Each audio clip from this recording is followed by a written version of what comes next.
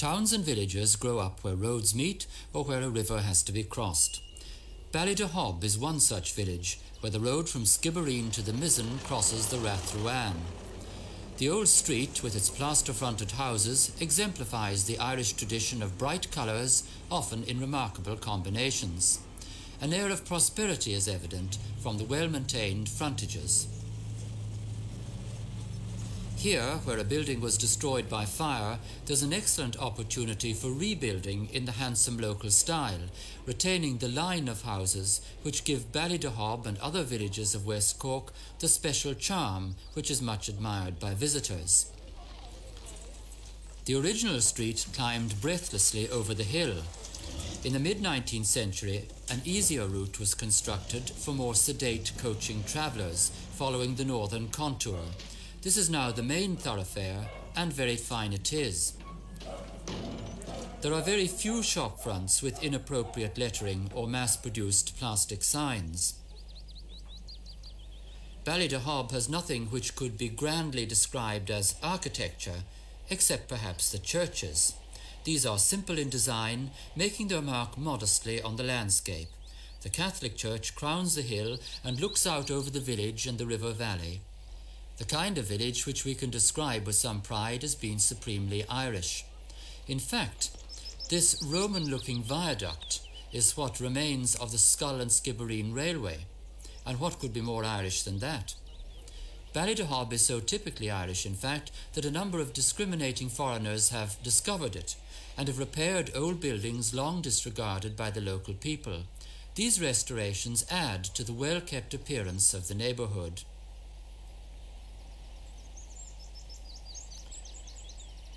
Jack Pollard is a local resident.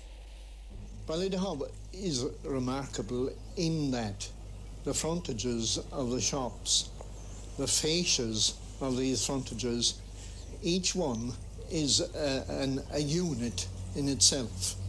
They do not run into each other as they do in other towns. Each one has a balance, a scale, an individuality of its own, and each one adds up to the character of the whole street. This individuality comes from two factors.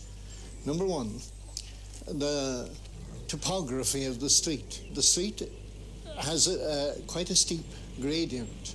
This gradient ensures that to keep each fascia horizontal, the builder had to ensure that each end of each fascia was at least a foot higher off the street level than the other end.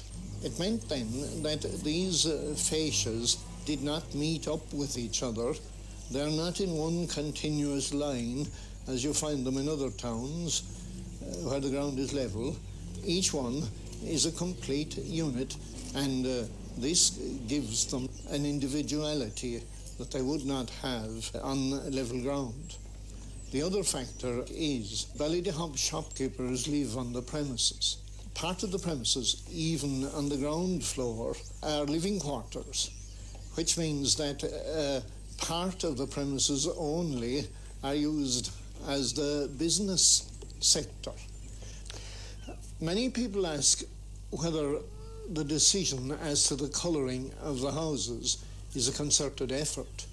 Well, it isn't. Each householder decides individually on his own choice of colour.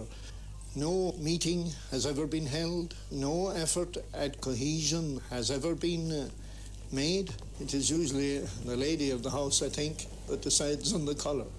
She picks her own colour and without reference to her neighbour, and I think that in itself adds to the general effect.